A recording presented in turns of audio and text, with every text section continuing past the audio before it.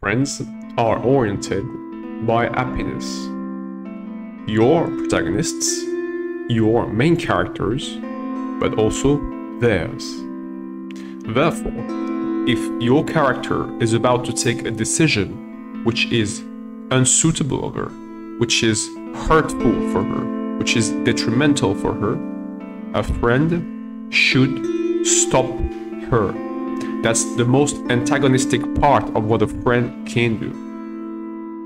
Friends are sustainable relationships, and therefore they should stop your protagonist only because they want to preserve this relationship, because they want to preserve this friendship in the long run. Every time a friend stops another character, every time a friend stops your main character, it is only because she wants to support her, because she wants to give her some time to find a better alternative, because she wants her to find a more suitable option. Friends are driven by happiness. Friends are driven by happiness. It is the key word here. Every time a friend acts for another character, even if she acts against this character, it is to preserve their relationship. Now, the sense of sustainability you'll find in friends is different from the sense of sustainability you'll find in mentors, in pupils, or in rivals. All antagonistic relationships, and to some extent for your story to be more cohesive, all relationship should have a certain degree of sustainability. Now, friends will offer you a different perspective. Since they are direct supporter of your character, they'll often have this function. No, they'll often be supporters, so they'll often be part of your character's team.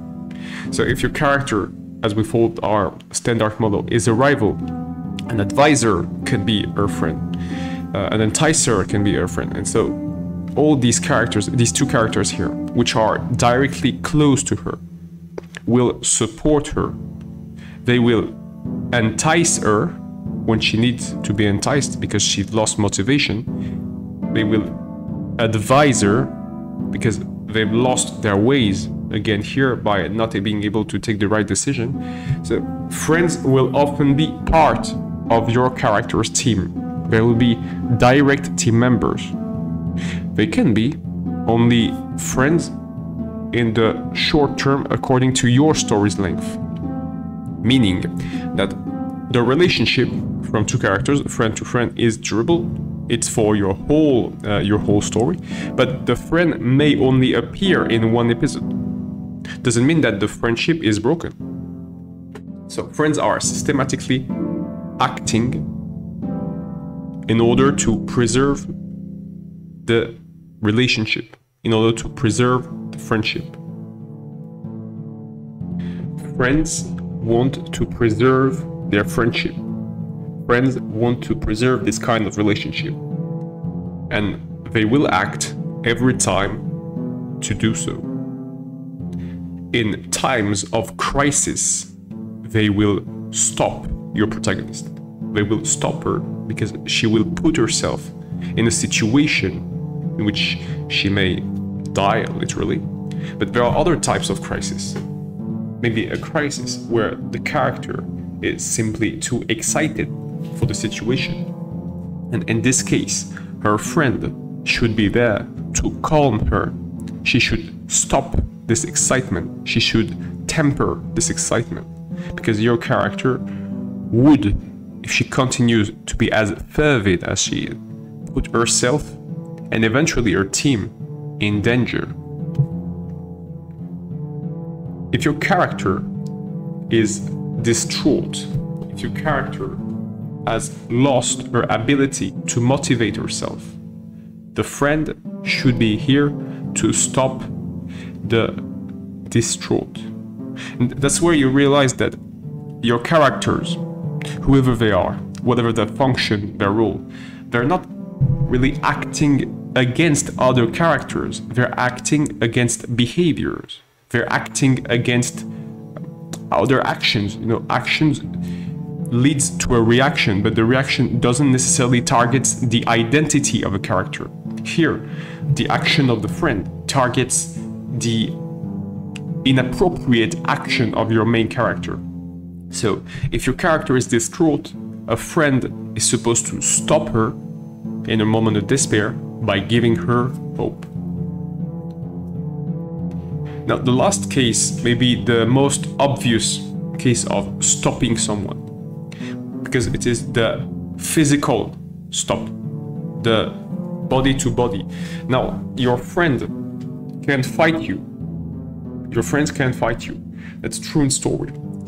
Your friend, your main character's friend, will oppose her physically, directly, with use of violence if your main character is acting in a way which is here obviously not beneficial for herself, but which is also a detriment for others. They're a true friend, a real supporter. And that's where you can combine the friend and the rival, really, in terms of antagonistic functions. The friend here will literally stop the main character.